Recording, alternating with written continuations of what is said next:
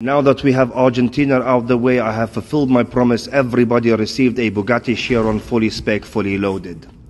We have Poland. Now Poland, we have to fully annihilate them. Annihilate. And if we do, wallahi, everybody will receive a skyscraper taller than Burj Khalifa. I fulfill my promise. But if we don't win, please explain. If we don't win, we have dug 11 graves for the footballers on the pitch. One of the graves is big, and this big one is for the goalkeeper. If you can't save our country, we can't save you, we can't save your family, we can't save your pets, so you're going inside. And the substitutes, obviously we have to take into consideration they're not playing.